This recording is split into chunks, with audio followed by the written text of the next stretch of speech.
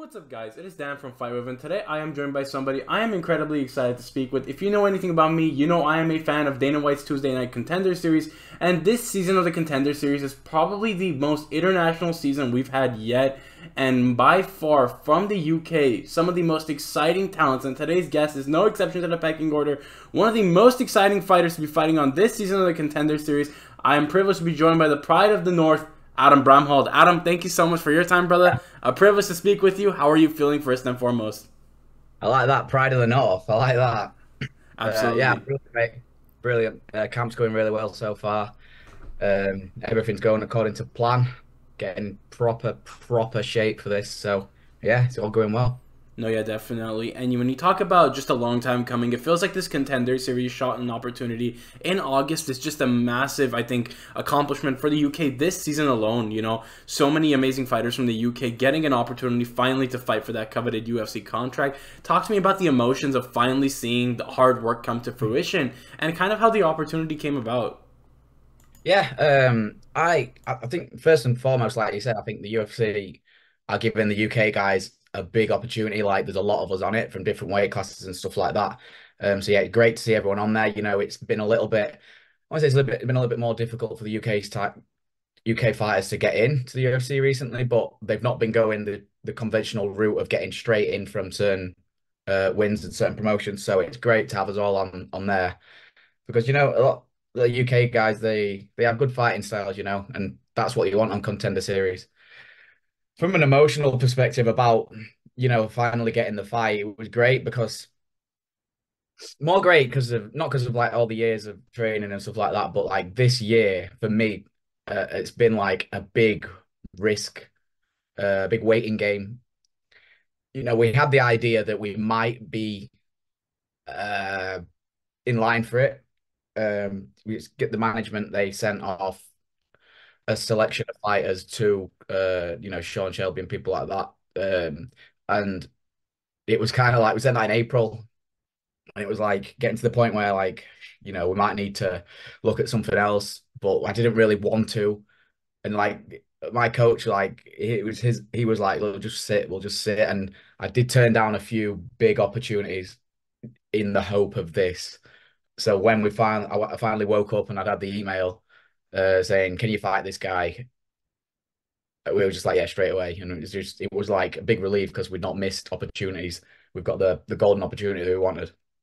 No, yeah, and you talk about basically, the waiting game for the UFC is probably one of the most risky, calls. I know a lot of fighters, who Yeah, feel like they've done enough. They sit out, they say, okay, let's wait and see what happens.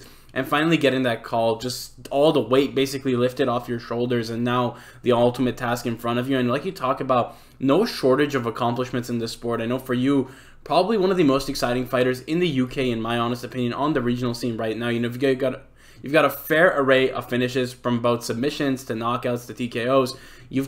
You've been one of the more exciting fighters to watch because you always deliver and you always finish fights for the most part. Talk to me a little bit about seeing the love from the UK community. I know especially British MMA scene, including you and a lot of the other fighters on this season of the Contender Series in his coverage. What's it been like to see the love kind of pouring out for you, and also being able to live by the sword and die by the sword? Because I know your nickname Samurai, but your fights are a representation of that.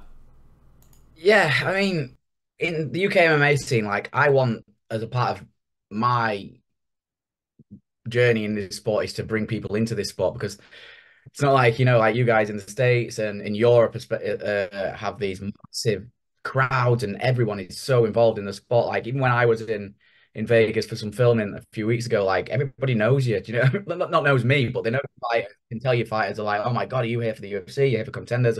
Stuff like that.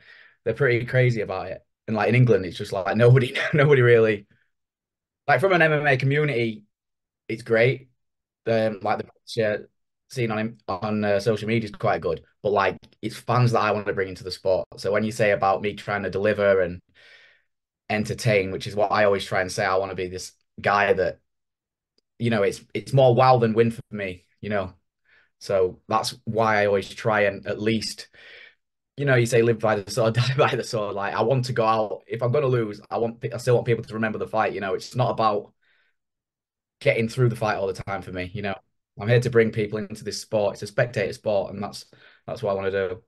No, yeah, and I love what you mentioned there. Basically just leaving a lasting impression on the fan base, regardless of the result, and being able to have your footprint on the sport. And I love that you mentioned Vegas because obviously the fighting capital of the world to some degree. When you talk about coming here, everyone knows if you're a fighter or not. It's kind of like fighter Yeah. radar. But in the UK, kind of you could walk the street and people wouldn't maybe realize it per se, because obviously in the UK, it's really spaced out. But I feel like right now, especially when you look at the north of the UK, it is Yeah. absolutely remarkable in terms of the quality of gyms. I know you train out of Asylum Vale Tudo, amongst a couple of other gyms, and then of course you've got Team Renegade in Birmingham. You've got Next Gen MMA in Liverpool, and then of course Manchester Top Team, and you've got Team Yeah. Cowbon. The North is absolutely loaded in terms of gyms to train at. What's it been like for you to see that progression that we've gotten to a point in the past, half decade or so, where gyms are really being able to hold their own and produce top tier talent, and cross training has become more of a probability in the UK than ever before. Yeah. I think I mean, like, I didn't really think about it too much about the North having so much of an impact on the MMA scene. I mean, I wouldn't count Birmingham as the North, sorry, um, but yeah, like like you'd think as soon as obviously internationally, you'd think London is the capital of the UK. That's where most of the fighters are. Not the case anymore. The North holds the key to the MMA scene. I mean, we can see that Tom Aspinall's the heavyweight champion. We'll give Murphy's Birmingham, which is the middle of the country. Um, it's that way, and yeah, like you say, you've got AVT. We're going to have a load more guys going to the USA, I think, in the next couple of years, and then Manchester Top Team as well. And there's these great teams. Obviously, Next Gen have already got a few, and it is a pool of talent. And it's like you go to these regional shows and you see like all their fighters are there that you don't know yet, and it's just like it really just seems like it's pushing the MMA scene in the North like really, really far. Yeah, and one thing I wanted to highlight is I just feel like the opportunities in the UK right now, this year alone, has probably been the most opportunities we've seen come to the United Kingdom in recent memory. With the inclusion of PFL Europe, you have, of course, the Contender series, and then, the Ultimate Fighter, where I know, obviously, Ireland not a part of the UK, but, like, Paddy McCory on the Ultimate Fighter, and Nathan Fletcher from Next Gen Yeah. fighting on the Ultimate Fighter. It just feels like this season as a whole, and just this year as a whole, has been a year for the UFC to really expand its horizons. With the Manchester card, with the London cards that have been happening prior, it feels like they've really been dipping their toes into the UK, and it feels like it's a long time coming. What do you make of just seeing all of these opportunities from MMA companies and promotions, and just the love that the UK is finally? It feels like it's finally all coming together for the United Kingdom. I think it's great. I love that these promotions are coming. The problem is we need to get bums on seats, and this is I think I said something about it the other day on my Instagram. Like we need to get people to these shows because these big promotions want to conquer the UK. They want to come to the UK and sell out these arenas, but it's about getting people there. Most people in England just want to watch their mate. You know what I mean? They were like, oh, they want to go watch him. They want to be like, oh, fucking smack him, and then they want to go home and like they don't.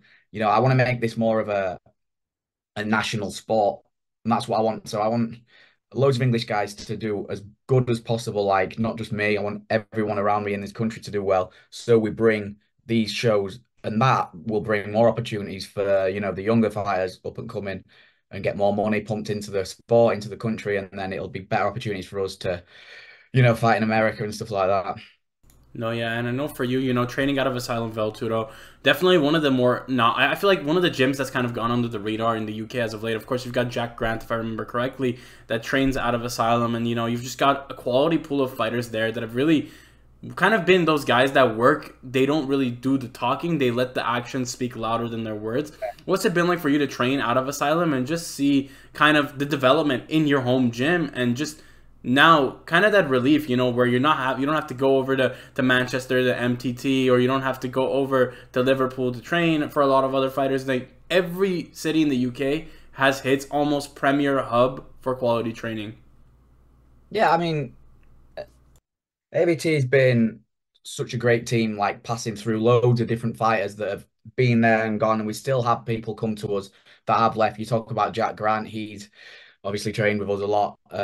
People like Scott Asker, Danny Mitchell, my coach, was in the UFC. We've got loads of guys that have moved to other teams, but we've been training together like for years and years and years.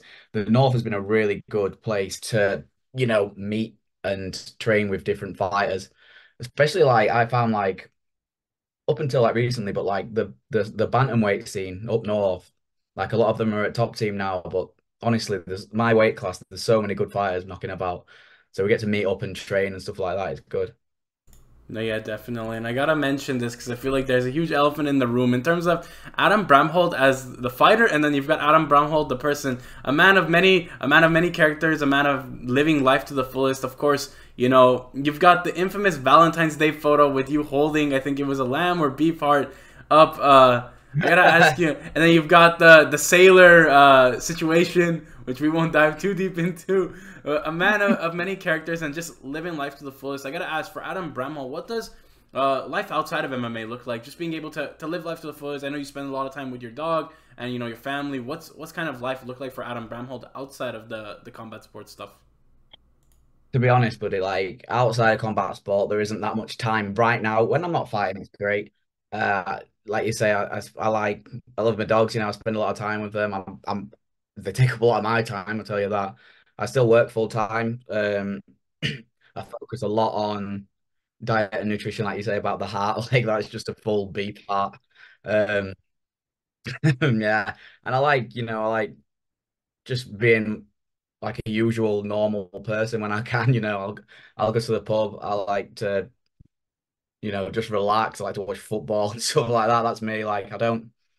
There's nothing too crazy. Fighting's crazy enough for now, especially with the opportunity to travel and stuff like that. Like I just try and you talk about like the social media stuff. I just try and be me. Like I don't. I'll say things how I think they are. Might be wrong half the time, but I'll say it. And like I try and help as many people as I can on there. So many people talking to me through social media about certain things and stuff like that. Yeah, I'm just going through every moment at the moment. No, yeah, definitely. And one thing I want to end on, and just on the final note, Adam, I want to thank you so much for your time. And I know, of course, not looking too far past the Contender Series opportunity. I know once, if you win that, or if or when you win that contract, the opportunity to continue to fight and get another fight by the end of the year is a massive possibility. But I want to end on a segment that we do on FightWave called Build a Fighter, which is basically you've got 4 categories of striking, grappling, IQ, and cardio that you've got to assign a single fighter to each category and build your dream fighter. And I know you talk about K1 style being probably one of the most exciting styles of fighting out there, and you've talked about your preferred style of fighting. I got to ask Adam Bramhald, if you had to build a fighter with those 4 categories, who would the fighter be? Personally, I think John Jones is the best fighter there is. Right. So I'd probably go John. No, maybe not John Jones for striking. Who's got the strike? Who's the best striking? I think Barbosa. I go Barbosa as the striker. I go probably John Jones IQ. Grappling Oliveira because I think he makes jiu-jitsu exciting. Who's got the best cardio now? I don't know. Someone. Who do I want to say? Fucking hell. Let me think.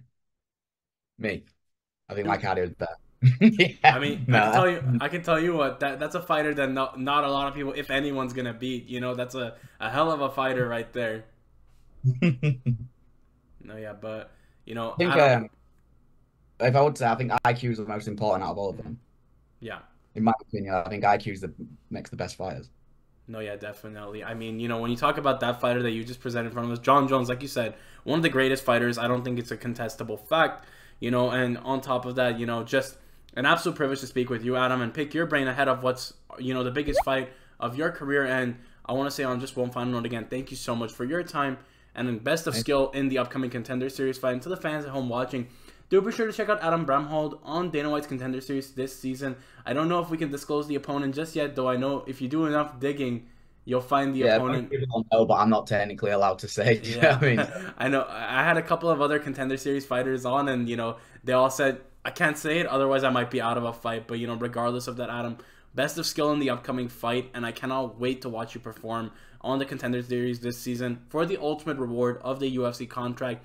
And to the fans at home watching, do be sure to check out Adam Bramhald on social media. Support your local fighter. It goes a long way. I will be linking his socials in the description down below. It has been me, Dan, from FightWave. Hopefully you guys have enjoyed the interview.